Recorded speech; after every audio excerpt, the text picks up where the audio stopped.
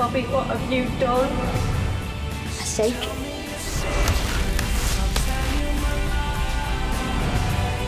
What do we do now? You run. Do you understand me?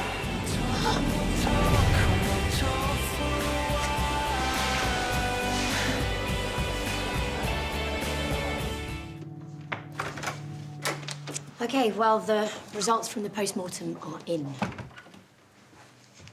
I'm very surprised to say that the evidence corroborates your statement. So? It means you can go. Just bear in mind, this might not be the end of the matter, though. You see, the initial crime report threw up some confusion.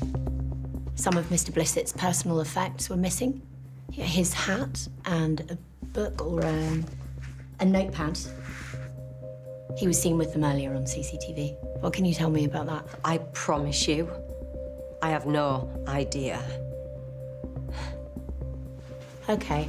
Also, there was some unexplained bruising to the back of Mr. Blissett's head. Did you attack him at any point? No. No, I was trying to get free of him. You said the post-mortem shows that I'm telling the truth, so... Did you really act alone, Mercedes? Or am I missing something?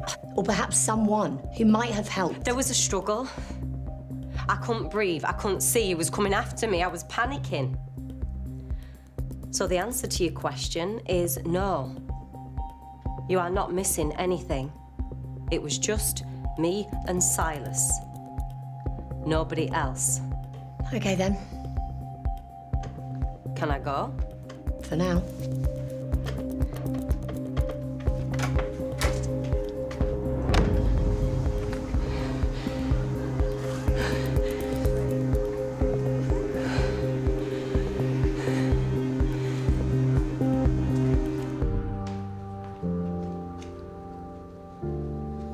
Mum! What did the police say? It's over. She didn't tell him anything? No.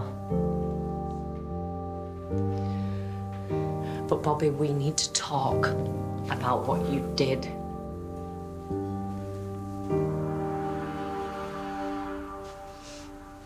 We had got away from Silas.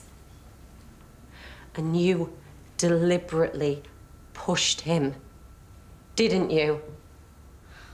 Yeah.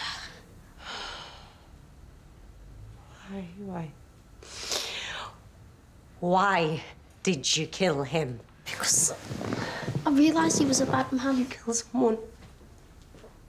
I don't want to get into any trouble. Oh, you took someone's life and that is all you can say?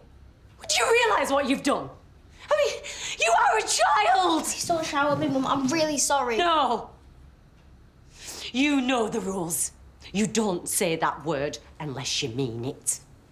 And maybe when I were teaching you that, I should have thrown in the part about not murdering old men, too.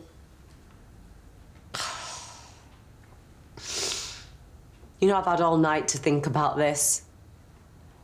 Working it back, running it through my head.